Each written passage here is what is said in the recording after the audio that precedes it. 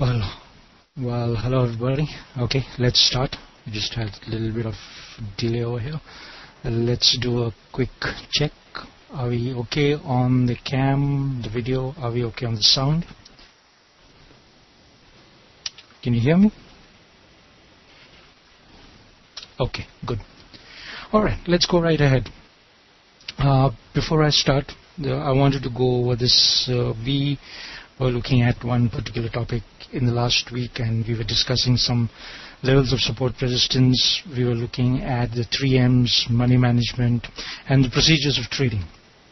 This is something which I had mentioned on last Thursday.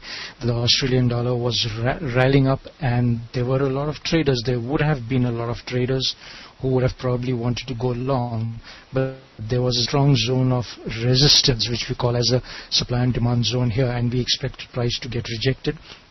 And I even mentioned that this looks like it's heading towards a bearish divergence, which is exactly what happened. Price made high and higher highs. The stochastics did not confirm the same. As you can see over here, on this higher high, stochastics were way down, so it was a bearish divergence and price went down. This was a good trade. Happened on Thursday, Friday, Saturday, 4-5 days. It was an excellent move, and based on the Fibonacci's that we look after, the targets, you know that we've gone over the targets. We were looking for a target of 127, and look where price stopped, exactly at 127. So procedures of trading: waiting for the trade to give a setup, not jumping into a trade whenever price is just moving, keeping your head cool, looking at levels of support resistance and going with the flow of price. It gives you good trades.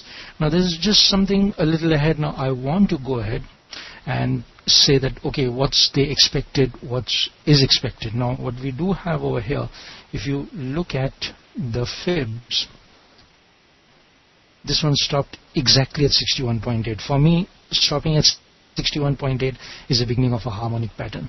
I don't know whether will be able to give the annotation over here. Just give me one moment. Let's see if I can get my annotations up.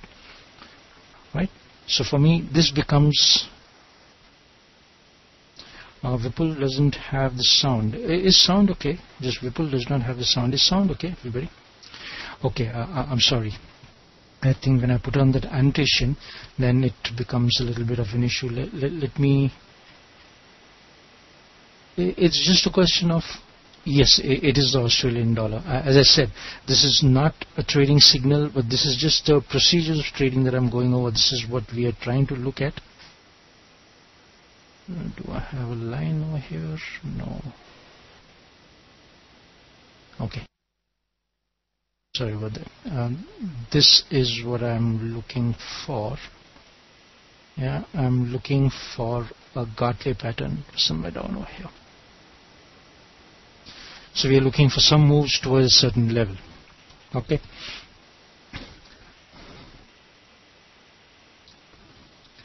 Well, always everybody's different ways of looking at it. Scott Carney is very good at harmonics, but what I do with the harmonics is very different from what Scott Carney does. But overall, let's just get down to one thing: is whatever you do, the simple fact is that please see to it that your trading procedures are correct. That's the point that I want to make over here. Do not just jump into a trade because price is moving, because these are what we call as sucker moves. Alright, okay, let's get down to business. Right. Let's take the example of Euro USD on the daily. We are going to be looking at trend lines, understanding trends, fractal bars, and plotting Fibonacci ratios. They are all intercorrelated. Let's start with the concept of the fractal bars. Well, let's have a look at this one. Right now, this group of bars over here, as you can see here, the one with the highest high, the center bar with the highest high, is known as a fractal bar. Now a fractal bar is a group of 3 bars. It can also be a group of 5 bars, but it's a group of 3 bars. Now this is what I would call as a bearish fractal, where the central bar, let's put this down to 3 bars, the central bar has the high which is higher than the previous bar and which is higher than the next bar. Mind you, we are talking about the highs and the lows. We are not talking about the open and close of a candle. We are talking about the highs and the lows. So if you come across a group of 3 bars where the central bar has the high which is higher than the previous bar and higher than the high of the next bar. Okay, alright, let's continue. Alright, I'm sorry about that. Okay, so we were talking about, let's go back to the beginning. We were talking about fractal bars, right? So this is what I would classify as a bearish fractal, where you had a high which is higher than the previous bar and the higher than the next bar, higher than the high of the previous bar, higher than the high of the next bar. This would be classified as a bullish fractal, where the low is lower than the low of the previous bar and the low of the next bar. Right? Now the reason why I call them as bullish and bearish fractals is that if you come across a situation like this, let's take this one, it usually indicates a change of trend. Now fractals are very, very important for identifying changes of trends, because whenever price changes trend, whether it's in a smaller term time frame, whether it's on a larger term time frame, it is always on fractals. Let's take this example. Let's zoom this down over here into this current down move that we are looking at, and if you look at price, it moved up from here. This is also a fractal, bullish fractal. I'm going to take it down over here.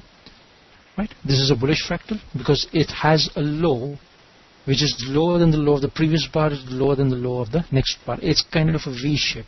Similarly, when price moved down or pullback, you can call it a pullback, this is also a fractal. This is a bearish fractal.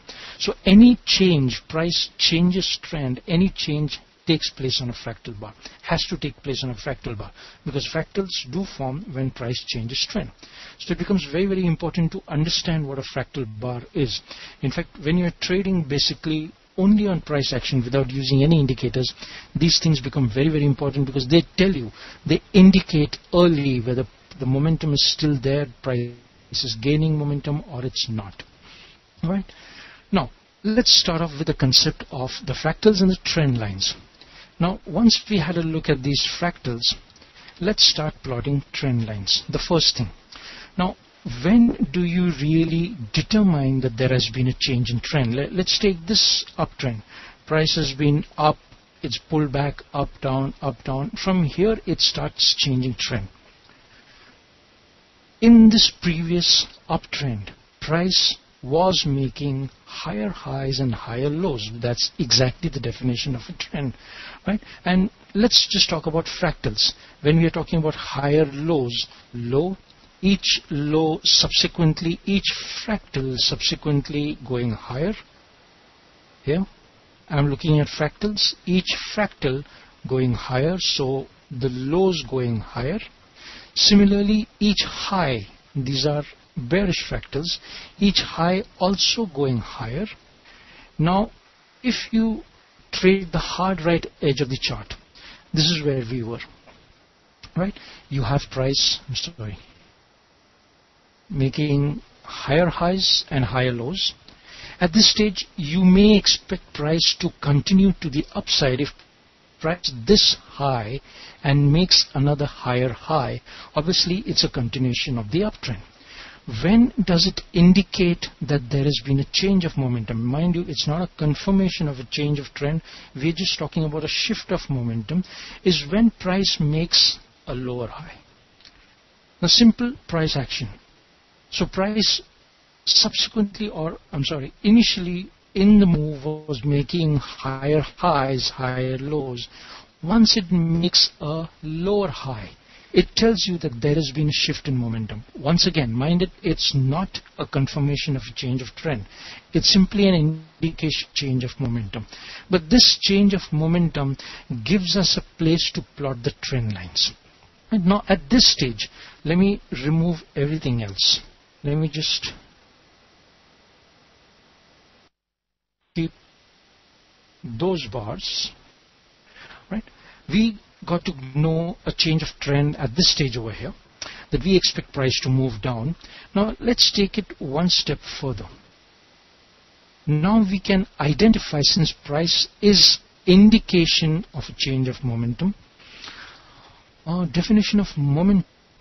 Well, when price is moving in one direction and the momentum is continuous, there is a continuous trend to it, and the trend starts changing. That means there's a shift of momentum. So it's the underlying volatility of price, if you can call it. And it gives you an indication. Now, before price changes trend, there's a general thumb rule, or it's a basic rule, that price always shifts momentum. Your momentum, it's in one direction, price direction is going somewhere, and minute it starts changing the underlying momentum, it indicates a shift in the trend. So you can call it the volatility of price, the direction of price, you can define it as momentum. Right. Now let's take this one step further. Now because we are indicating a change of trend, let's classify this particular bar. Well, right over here, MRC, this is a change of trend. As I said, when price makes a lower high, if you expect the uptrend to continue, price would have made a higher high. So once it makes a lower high, it is indicating a shift. It's indicating a change. Now once we get this indication of change, let's define this point as a pivot high, and let's define this point as a pivot low. For the simple reason is that this is the lowest low of the wave, and this is the highest high of the wave. I'm trying to go very slow in this, but it's a simple fact, and it's really not very difficult to understand this. A trend or a change of trend should be clearly visible. It's just as simple as that. In this, can we really identify the highest high and the highest low of a wave? One trick, if you can call it, one helpful point is that if you cannot identify a wave, a highest high or a lowest low in a wave, just go one time frame higher. Right? If you go one time frame higher, don't you think this can be classified as a wave, where we can classify this as your lowest low and this is the highest high? So we classify this as a fractal, pivot fractal. Not necessarily. See, every pullback will give you an indication of a shift of momentum, but it will not be an indication of a change of trend. Yes, there is an underlying momentum, because even in the pullback there is a shift in the momentum, but it does not necessarily translate into a change of trend. That's exactly where your trend lines come in. Right? When do you confirm that there is a change of trend? Every pullback. Now let's take this example. Right? You had price moving up. At this stage, it gave you another lower high. Now, if you're trading the hard right edge of the chart, wouldn't you have said that this is a possible indication of a change of trend? Yes, it is, because that's what we are seeing. But then, what happens? Price still resumes up. Right? We'll come back to this example a little later. Let's start with the fact that once you have identified a shift, let's start plotting trend lines, because your trend lines are the simplest way, the most simple, easiest way to determine a change of trend. When do we start plotting trend lines? Let's establish some basic rules of trend lines. This is what I want to do today. A trend line has to be plotted on pivot highs and pivot lows. We have classified this point high. For the time being, let's ignore this. We'll come back to this one, and we'll come back to this one. This one over here. We have identified this as a pivot high. So your trend line has to start at a pivot point and connecting, not exactly connecting the line, but starting from a pivot point. So the first thumb rule of your trend line, and the same goes for Fibonacci ratios, we'll come back to it, that they have to start from a pivot point. A pivot point is simply a swing point from where price has visibly changed trend. So the first thing is that your trend line starts at a pivot point. Now here we are looking for a move, expecting a move to the downside. Obviously we will be plotting trend lines right over here. We expect price to change trend, breaking a trend line. The first rule is it starts from a pivot point, and it starts from a wick of a candle. The second thumb rule is a trend line can never go through the real body of a candle. Mind, remember, a trend line is allowed to go through the wick of a candle, but it should never go through the real body of a candle. There is a rider to this. It should never go through a candle between the pivot points, the pivot high and the pivot low. So if I start plotting my trend line from here, if I plot it on this pivot point, it has to connect all the fractals. If I connect it here, the trend line is going through the candles, which is not allowed. So I take the next pivot, not good. I take this pivot, is reasonable because the trend line is not going through any candle in between these two swing points. Am I making myself clear? Let me go over the steps again. When did you identify or determine a possible shift of trend at this stage? Right, we are here. Let's trade the hard right edge of the chart. We are over here. This is where we expect price to move down. Start plotting trend lines. We start plotting trend lines from the swing points, pivot lows. We plot the first trend line. Your trend line has to connect all the fractal lows. So it has to connect fractal lows. Can I connect this fractal? No, it's going through the real body of a candle in between the swing high, the pivot high and the pivot low. Can I connect it to this fractal? No, it's still going through any candle. Can I connect it to this? Yes. So this is the first valid trend lines. Now in a trend, you may get up to 2, 3, maybe even 4 trend lines. Each and every trend line starts off from where the previous trend line has ended. So I can plot another trend line. Where did I connect from this fractal? So I'll take another trend line connecting the fractal lows. Can I connect it to this one? Once again, is it valid? No, for the simple reason that price is going through a candle in between the pivot highs and pivot lows. So I'll use this one. This is valid because price, as I said, is allowed to go through a wick of a candle, but it is not going through the real body of a candle. Can I take a third trend line?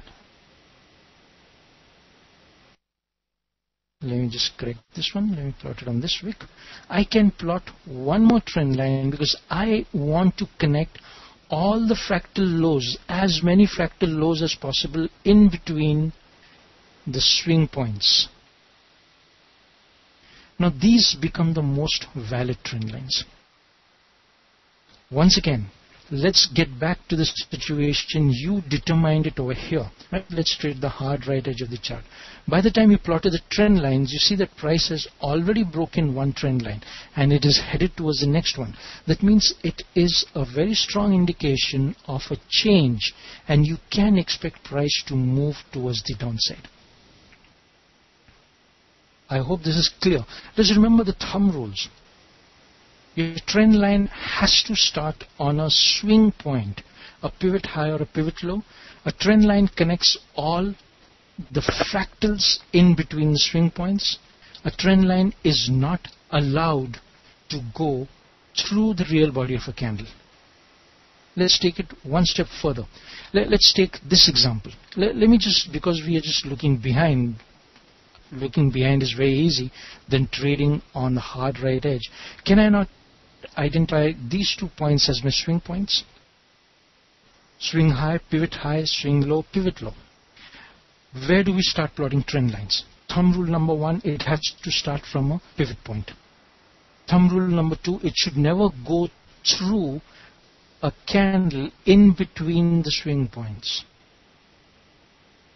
Right? Let's start plotting it. Let me just remove these. If I start my trend line, if I connect it to this fractal, they have to come line wise, of course. So my first fractal is actually here. Is it valid? It's not. My second fractal I can see is over here. Is this valid? It is, because it's not going through a candle in between the pivot high and the pivot low. My second trend line, follow-up trend line on this fractal, is it valid? It is. I can stretch it over here to this fractal because it can go through a wick of a candle. Ahmed, you should always use the highs and the lows for the simple reason that on a candle, the wick of a candle, if you go down to a smaller term time frame, it is some movement where price has gone to. You cannot ignore price action. Right? Let's just take a simple example. Right now, currently, good question, because no, Jano, I trade with this. There is no, it's not for any bias. This is the simplest way to determine a change of trend. All my techniques, whether I use the harmonics, whether I use the divergence, the simplest way to get an entry into a trade or to look at a possible change of trend is trend lines. It doesn't cost you anything. It's very simple and yet the most effective. Coming back to Ahmed's question over here. Let's take this. It works on every time frame, Steve. So long as you follow these basic rules. These rules are meant for that. Any time frame. Right? Ahmed, let's take this particular example. This last bar that we can see. Now, if you plot your trend line on the close, right? Let's say that I plot my trend line on the close, where price has closed or opened over here. Let's go down to a smaller term time frame. On a smaller term time frame, you are ignoring, this would have actually gone here. You are ignoring the price action where prices had already gone to. You cannot ignore price action. So your trend line and even your Fibonacci's have always to be plotted on wicks of the candles. Right? Coming back to this, my second trend line was here. This is valid. Can I plot a third trend line? I do have the provision. I can plot the third trend line. I have a fractal. This is a fractal. I can stretch it over here. So I have three trend lines. Now here, when did we, let's be very straight, when would we have established that there is a possible change of trend? When we would have come across this higher low, right? So by the time you plot your trends, price is well at the trend line. So maybe you have missed a lot of move, but that doesn't matter. What matters is that even if you do enter a trade over here, you are confidently going into a trade where the trend is good, where you have established a change of trend. Boyki, diagonal trend lines, believe me, are much more effective than your horizontal lines or vertical lines. Now, why do prices adhere to it? Well, let's use the simple logic to it. Does price move in a straight line? Up? It doesn't move in a straight line up. Does price move flat, horizontal? It doesn't move horizontal. How does price move? Price always moves pullbacks, diagonals. If it starts moving in pullbacks, if it moves diagonally, isn't it logical that the diagonal lines would be much more effective? Vipul, I'm coming down to this exactly the same point. Let's take the hard right edge of the chart, right? Let's go down to a smaller term time frame on this one. What are we looking at? Let's say I established this as a swing low. As far as I'm concerned right now, this is a swing high. I don't know what's going to happen here. But right now, this is a swing high. The concepts that I looked at, that I told you, the rules, as I said, works on all time frames. So we are just using a smaller term time frame to demonstrate the example of whether this really determines a change of trend or is just going to be a pullback. Let's plot the trend lines. Where would you plot the trend lines from here? Starting from your pivot point, connecting all the fractal lows. This would be the first valid trend line. I cannot plot it on this one because it's going through the real body. This would be the first valid trend line. Can I plot another trend line? I can. Now trend lines are dynamic in nature. They are dynamic in nature. As far as we are concerned, if price breaks this trend line, it could just be a pullback and price could still move towards the upside. Now this is a point about double trend lines. is if price breaks both the trend lines, then it is a strong indication of a change of trend. That's the reason we have not one, but as far as possible 2, 3, 4 trend lines. That's the best indication. The first trend line, the main trend line, I call it the primary trend line, is the most important indication for a possible change of trend. Okay, let's get back to questions. Alright. Just give me a moment. Pan on fire, narrow ranges. Smaller term time frames, when price is range bound, it will not work. Simple thing is that a trend line is valid or it's effective only when there is a trend. If price is in a range, obviously your trend lines would not be clear. So when price is range bound, whether it's a smaller term time frame or a higher term time frame, your trend lines will keep shifting. Remember, trend lines are dynamic in nature. So trend lines are very effective for trends. You must have a trend. And for me as a trader, I always look for a trend. If price is range bound, I would ignore the price action. I would not even try to look for a trade over there. Right? Alright, Edward, Aussie is a good example of horizontal support as it's ranging. Absolutely. Now there's the basic difference here. If price is ranging, then your horizontal levels of support resistance work fine. If price is trending, your trend lines work fine. Every situation demands something different. Alright, Timothy says I'm getting confused by smaller term time frames. Simple fact, Timothy, is if you are getting confused on smaller term time frames, do not trade on smaller term time frames. There is a lot of noise on smaller term time frames. Higher time frames, I prefer trading on 4 hours and 1 hour and daily and above, not even the 1 hour. Higher term time frames give you a much clearer picture. Right? Alright, Timothy says let's have a look at the 4 hour and the daily. We'll come back to that. Fib retracement. Yes, I wouldn't. MRC says, is it a rule that the third trend line break is a change of trend? It's a thumb rule. I wouldn't call it a rule, but yes, it's a strong indication, because by the time price breaks 3 trend lines, let's get back to the daily on this one, right? Let's remove these trend lines and let's once again go to the first example that we were looking at. Trend line 1. Most valid. This is only one trend line that we can get over here on the daily. And a pick of this, if we go down to a smaller term time frame, we could have got some more trend lines, but there's only one trend line. Okay.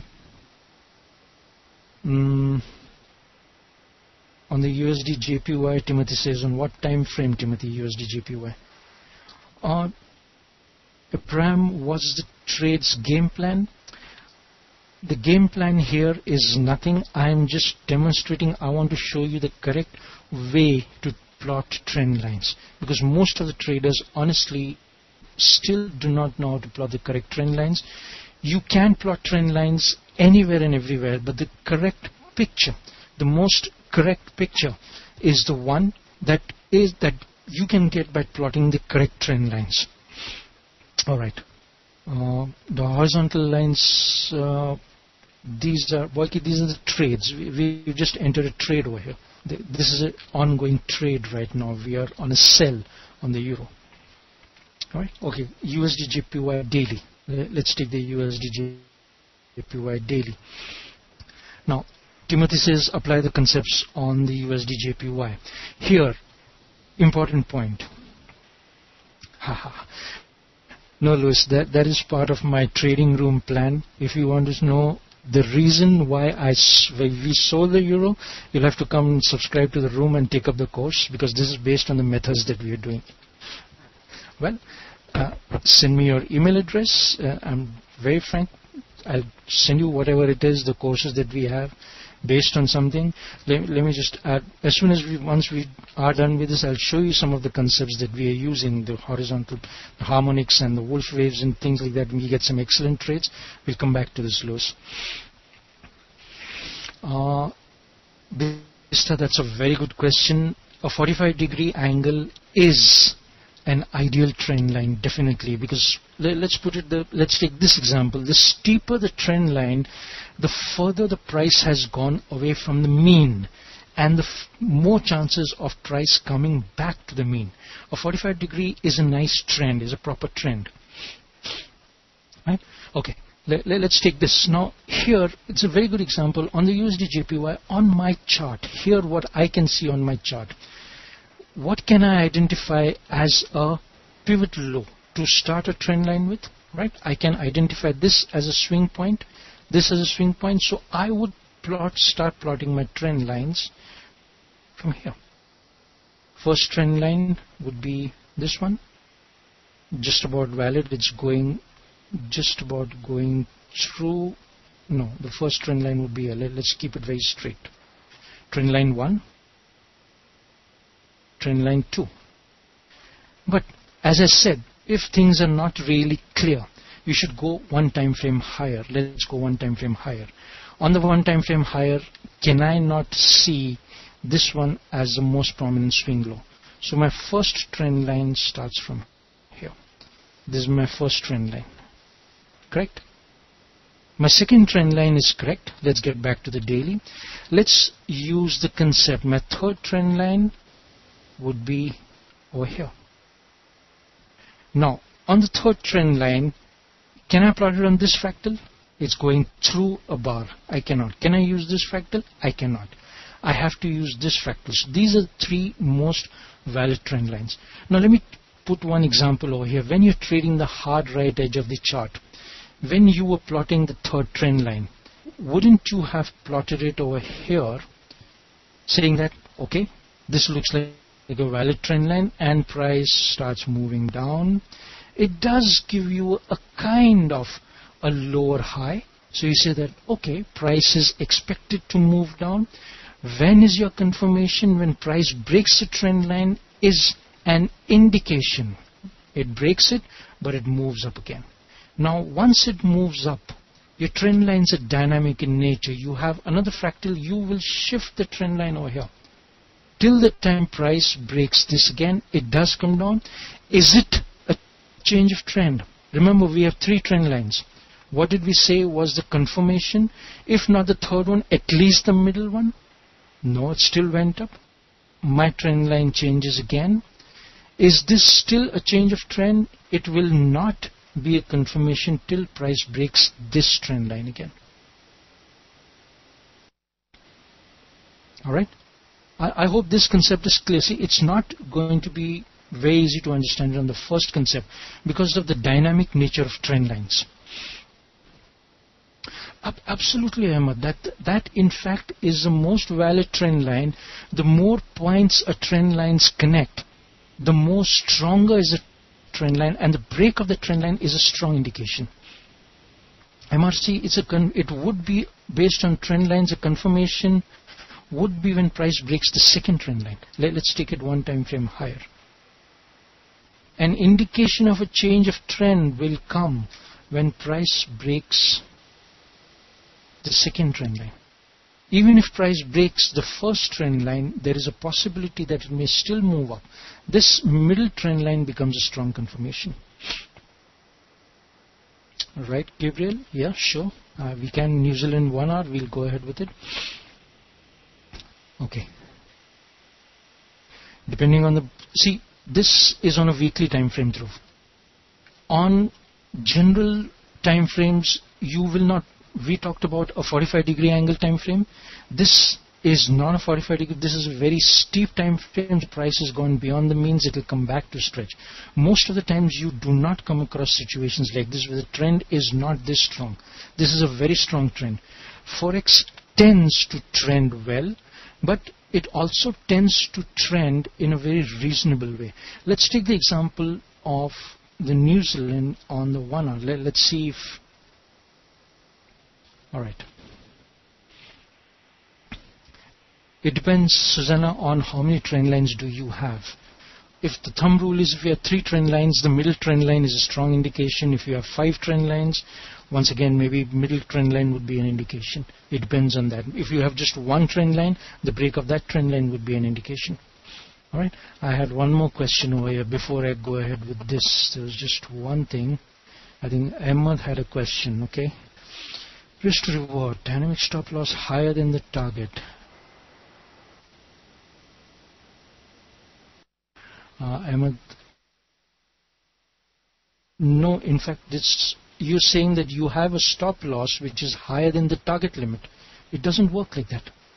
It just doesn't work like that. Your risk to reward ratio is the other way around. At the end of a 1 year period, the account provides positive returns. How can you have positive returns? You will have a higher drawdown. This is a little bit of a contradiction, because if your risk to reward ratio is not correct, if your risk is higher than the expected reward, your account will not show positive results. It should not, unless you're very lucky. Right? You should always have a risk to reward ratio where your profits are higher than your expected losses. Right? Okay, Gabriel, on the 1 hour time frame, you plotted 3 of them. Exactly, Stacy. You will. I'm surprised when Ahmed says, Ahmed, honestly, just one thing is, if you have a risk to reward ratio which is opposite, which is the other way around, your account will not have a positive result at the end of 1 year. It will just not. Yes, Steve, that's a very good question. As a matter of fact, price comes back to retest a trend line very often. And a retest of a trend line is a very, very strong indication of an effective support resistance. I don't know whether I'll get a situation over here, but it is a fact that we will come back. Okay.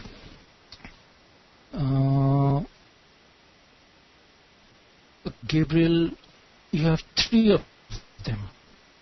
3 on New Zealand 1, on the Kiwi 1 hour. As far as I'm concerned, I can plot just 1.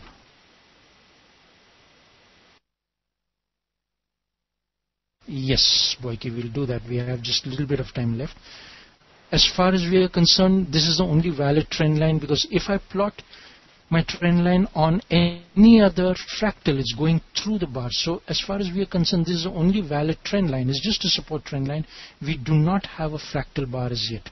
Right? We can plotting down. Okay. 1.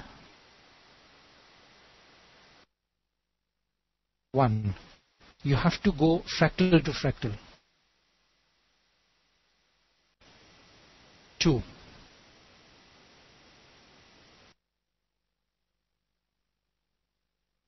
Absolutely.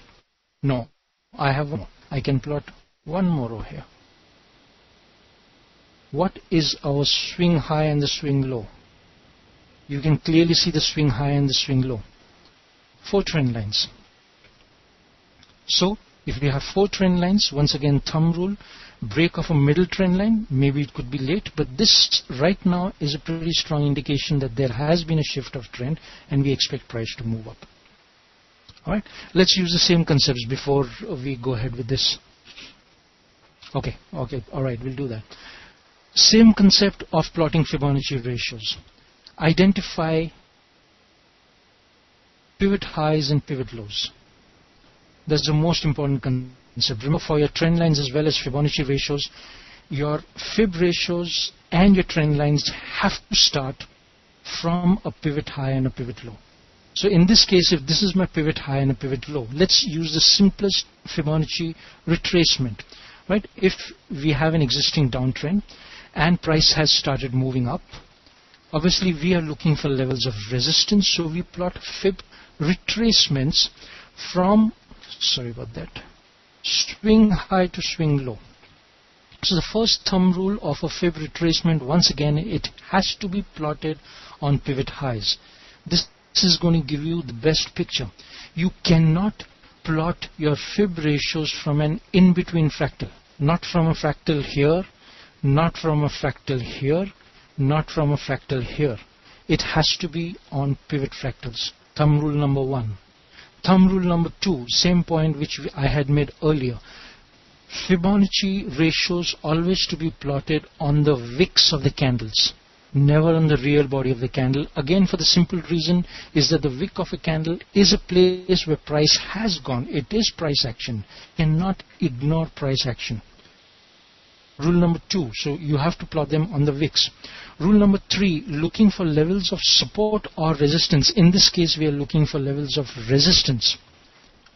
1 minute. I forgot the most important rule for trend lines as well as Fibonacci ratios. Both trend lines and Fibonacci ratios have to be plotted from left to right. Most important, because that's the place where you can get the correct swing highs or the swing lows. There were a lot of questions over here. One is that this is my email. Folks, please, if you have any question, please send me the questions. I'll reply to it. And what I'm going to do is I'm going to repeat this webinar. So I'm not going to be around for about 2 weeks because I'm headed to Russia. I've been going to Moscow for a Forex Expo. I'm invited as a speaker. So I'm away for 2 weeks. After I'm back, the next FX Street session on the Thursday, whichever Thursday when I'm back, I'm going to repeat this particular session, and I will also make a PowerPoint presentation on it with the basic rules written down of the trend lines, the trends, and the Fibonacci's. So we'll repeat it once again. In between, if you have any other questions, this is my email. Please feel free to send me an email, and I'll always answer it because we've just run out of time. Timothy, can you send me an email, please? So, no, Boyaki, we didn't finish the Fibonacci's. We are just in middle because there's still more to be done, and I'll go over it the next time. We've just run out of time over here. Steve, next time whenever we conduct this session again, I'll give it to you, the PowerPoint. I'll send it across. We'll finish with the session first, and then I'll send it across to you. Okay? I'm really sorry about this, folks. I really apologize, but some technical problems today usually doesn't happen. We'll repeat this again and we'll go over it in the proper way. We can do that, Dhruv. We can start off with the fibs next time, not a problem. Ahmed, that's depends on FX Street, on their schedule. I'm okay with anything. So on Thursdays, if they have a time slot available, I'll be there. Alright folks, I'll see you folks maybe a couple of weeks down the line. Till the time, have a good trading week, good trading days, good weekend, and once again I apologize for this. Thank you, Pan and Fire. I'm sure it'll be good for Russia. Thanks a lot, folks. I'll see you folks later. Yes, MRC, I will take care of the Russian models. Thank you very much.